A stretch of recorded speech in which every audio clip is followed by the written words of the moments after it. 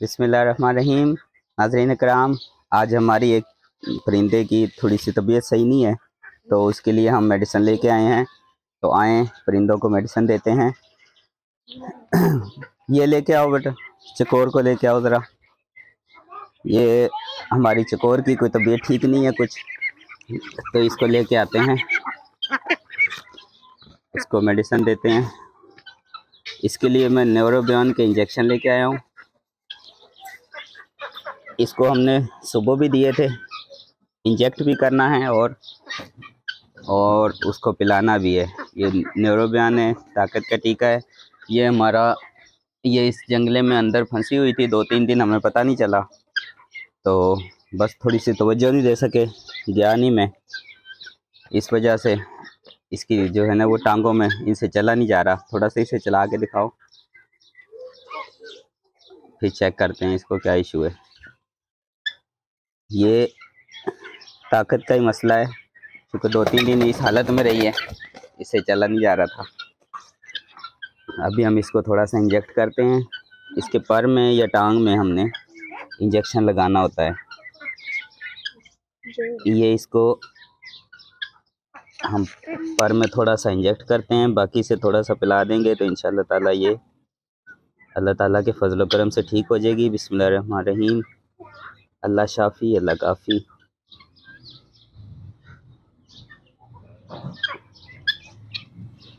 परिंदे भी क्योंकि जानदार हैं, अल्लाह ताला की मखलूक हैं,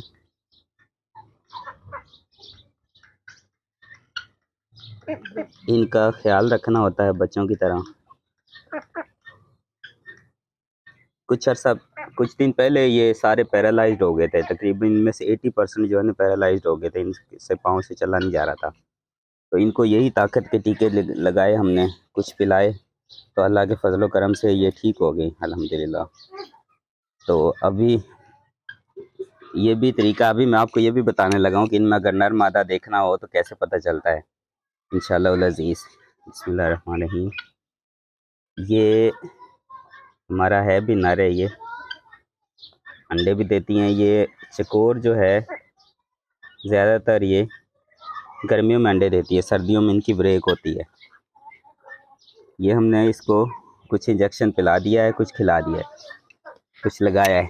अभी ये देखें नाज़रीन कराम, ये इसका ये जो ताज होता है, या जो ये आपको रेड सा नज़र आ रहा है, ये निशानी होती है जिस परिंदे के ये चीज़ खुली हुई हो। आप देखें ये ऐसे ओपन है, अगर ये खुली हुई है तो समझे ये नर है। और जिसकी साथ चिपकी होती है ऐसे, जैसे वो नज़र आ रहे हैं, अगर सामने ये दिखाएं अहमद, वो उसकी साथ चिपकी हुई है, साथ ये साथ ऐसे लगी होती है, ऐसे जिसकी ये साथ चिपकी होती है वो मादी होती है, और जिसका ये ऐसे खुले हुई होती है ये नर होता है। कुछ लोग यहाँ से पहचानते हैं ऊपर से, लेकिन ये कोई स्ट्रॉन्ग निशानी नहीं है, सॉलिड निशानी यही होती है। ये जिसके खुले हुए हों वो नर होता है, जिसके साथ चिपकी हुई हो ये मादी होती है। तो ये गर्मियों में अंडे देते हैं, गालबन ये फरवरी से शुरू हो जाते हैं, उसके बाद मार्च, अप्रैल, मई, जून, जुलाई, अगस्त, सितंबर तक ये खूब अंडे देती हैं अल्हम्दुलिल्लाह। इसका अंडा भी बहुत मजबूत होता है, और इनके बच्चे भी, इनको बीमारियां भी मिनिमम होती हैं, कम होती हैं बीमारियां। और ये जो आपको आवाज़ आ रही है, अगर कोई भी अनहोनी चीज़ हुई हो, ये देखें, कोई गैर मुतल्लका बंदा अगर आ जाए फार्म में,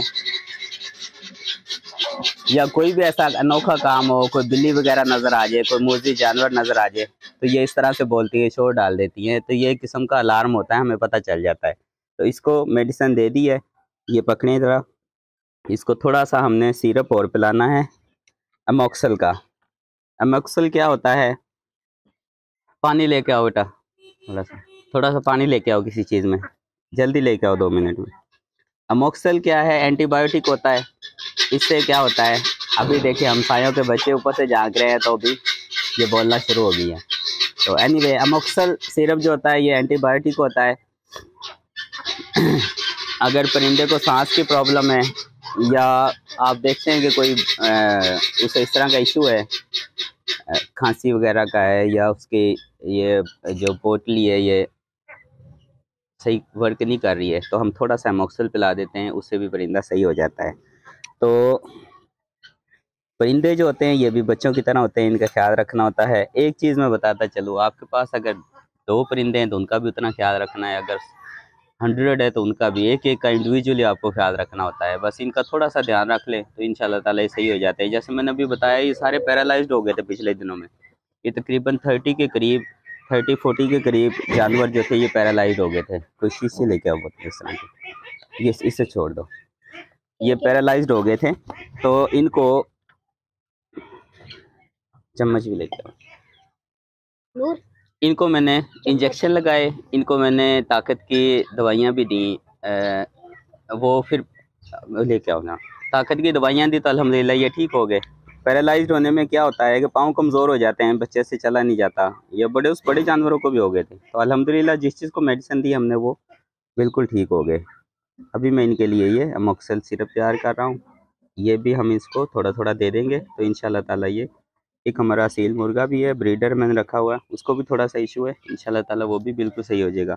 मेडिसिन अगर टाइम पे दी जाए तो वो ठीक हो जाते हैं। तो ये हमारे फैमिली मेम्बर्स ही हैं, इनका ख्याल भी फैमिली मेम्बर्स की तरह ही रखना होता है। तो इंशाल्लाह उल अज़ीज़ हम इसको अमोक्सल भी पिलाते हैं। ये बेटा वो मुर्गा भी लेके आओ अंदर से, उसको पहले मेडिसिन दे लेते हैं। मुर्गे को तो हमने सुबह भी उसे इंजेक्शन लगाया था और अमोक्सल नहीं दिया था, वो अभी इंशाल्लाह देने लगे हैं। जल्दी लेके आओ। ये हमारा सील मुर्गा ब्रीडर रखा हुआ है, इसने अभी मैं इसको मेडिसिन देता हूँ। अल्हम्दुलिल्लाह सुबह इसे मेडिसिन दी थी तब ये 80% ठीक है, तो अभी और देते हैं तो इंशाल्लाह ताला ये 100% सही हो जाएगा। इसको भी वही सेम हम करते हैं, नेरोगन का इंजेक्शन इसको इंजेक्ट करने की बजाय इसको पिला देते हैं इंशाल्लाह ताला।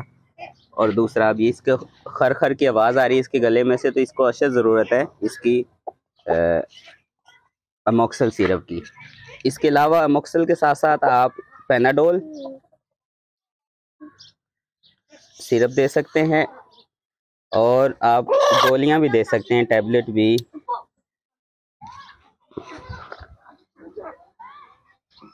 पैनाडोल की भी और फ्लैजेल की भी दे सकते हैं, जिससे फ्लैजेल आपको पता है वो सोजन वगैरह के लिए होती है। तो इसके गले में से थोड़ी आवाज़ आ रही है तो इसको हम अभी अमोक्सल पिलाने लगे, इंशाल्लाह ये बिल्कुल ठीक हो जाएगा। पकड़ के रखें। अच्छा एक और मैं आपको तरीका बता देता हूँ परिंदे को मेडिसिन देने का, ये मुझे दें। अगर आप अकेले हैं और आपने मेडिसिन देनी है तो इसको इस तरह से रखें, यहाँ पे इसके पाँव ज़मीन से ऊंचे हों, उससे क्या होगा कि ये पाँव मारेगा भी तो इसके पाँव नीचे नहीं लगेंगे। यहाँ से आप चोंच को पकड़ें, ये चूँकि असील मुर्गे होते हैं ये जल्दी चोंच नहीं पकड़वाते, इसको पकड़े ज़रा, थोड़ा ऊपर उठा के रखें। यहाँ से आप ऐसे सिरप लें और इसको ऐसे पिला दें, जब तक वो नीचे उतार ना जाए तब तक उसको छोड़ना नहीं है, अदरवाइज़ ये फेंक देते होते हैं।